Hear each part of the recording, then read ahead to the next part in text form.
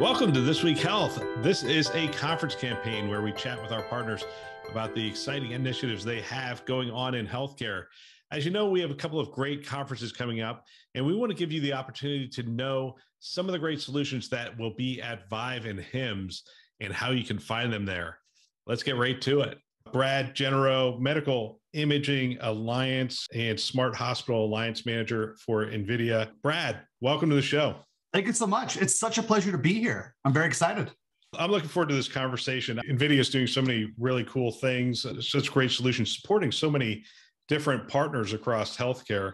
And today we're going to be talking about really democratizing access to artificial intelligence across healthcare. So I'm really looking forward to that. Talk a little bit about what you're going to be displaying or looking at the HIMSS conference.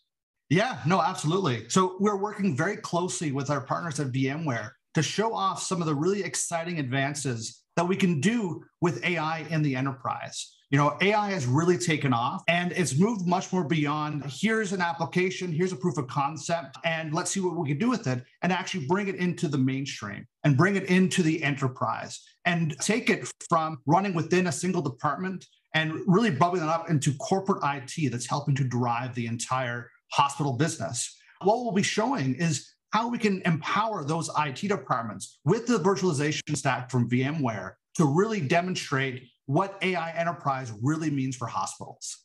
So AI in the enterprise, a lot of people will hear this and they'll think, oh, yeah, really, we're starting to do AI. But I feel like we're at a tipping point. I'm now starting to look at real world solutions that are being implemented in healthcare systems that are using the AI stack. We're literally bringing it into healthcare. Talk about some of the solutions that are starting to implement AI in healthcare.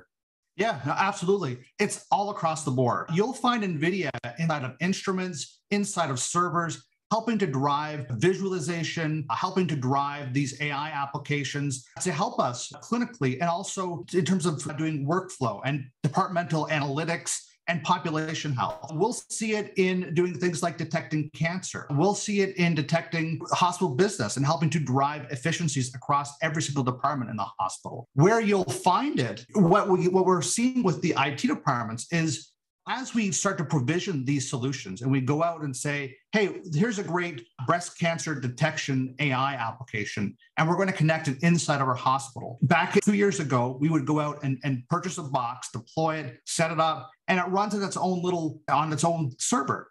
But this is not something that can scale up, and it's not something that can scale out. So if we want to add resiliency to those services, what happens if that one box goes down? If we want to add in a lung cancer detector and a pancreas cancer detector and a liver cancer detector, we can't just keep adding boxes and boxes and boxes. We need to have that virtualization stack. And this is what I really mean when I talk about AI enterprise, using VMware and NVIDIA vGPU to help share that compute power across all the different applications that we're seeing in hospitals today. You know, I'm one of those people that early on said, eventually we're all going to have to go to the cloud because you're not going to be able to build out this AI stack in your own data center.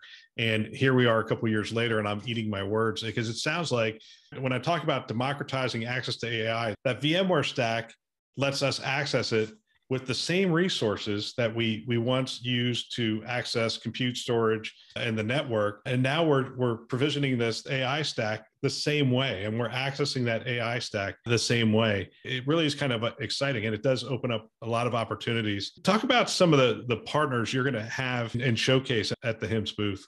Yeah, absolutely. So we'll have a number of different demonstrations at the VMware booth. We'll be working with iCAD, and there's a session on Tuesday.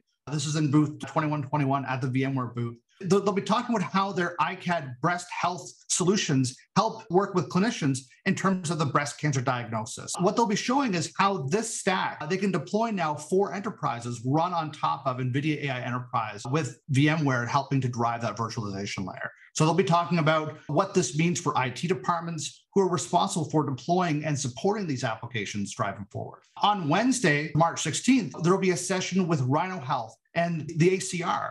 They'll be demonstrating using federated learning inside of hospitals to help drive the creation of AI across many different institutions. Going back a year, 2 years, 3 years ago, when we create AI, we have to pool all of our data together, all of our annotated data, where we would do our training of AI models. This is problematic in healthcare because typically we want to get data sets from many different modalities, many different instruments, many different instrument vendors, but these are across many different hospitals. And we have to really think very carefully on protecting patient privacy. With federated learning, with what Rhino Health will be demonstrating, is how we can actually leave the data at the hospitals, but train the model together. And what we do to drive, using NVIDIA Flare, which is our SDK to help drive this, is move the training from a centralized place and have it run at every individual hospital where the data is. And then we share that AI model back up and create one giant AI model that generalizes for all those different hospitals, but we're still protecting that patient-sensitive data at all the individual locations. So this is what we'll be demonstrating at the booth on March 16th. You know, one of the things I love about these models is they are truly a platform. And when you create platforms like this, the more data that runs through it and the more times the algorithms run, the smarter it gets and the more value it creates for healthcare. I'm excited about this. I'm really fascinated by the opportunities.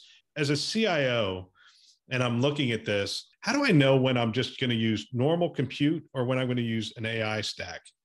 I think probably most projects start out on normal compute. Right? If I'm saying, let's evaluate this proof of concept, can I detect breast cancer in these mammo images? I could do that one at a time on a single node and just do that work. And I could do that up in the cloud. I could do that locally. It probably doesn't matter.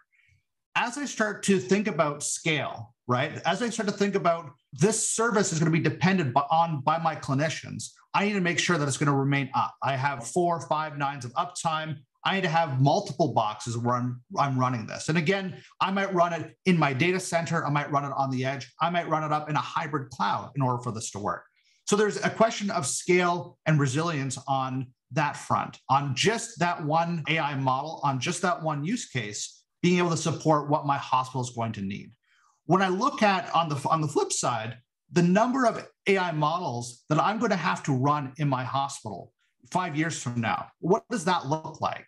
I use a website, it's called Gamuts. It's put out by RSNA and the ACR. And really it lists the number of things we could see in a medical image. And there's about 12,000 things that I could see in medical images, according to that website.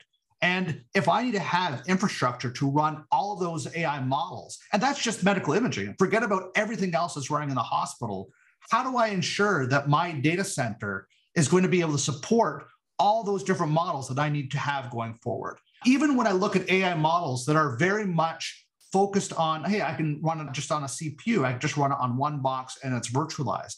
That's great. But what happens when I now add 3 clinics, 6 clinics, 10 clinics that are growing, that are using those services, that are needing, 1 minute turnaround time? How do I make sure that I'm able to scale up to support the need of those clinics as I continue to build out my hospital enterprise?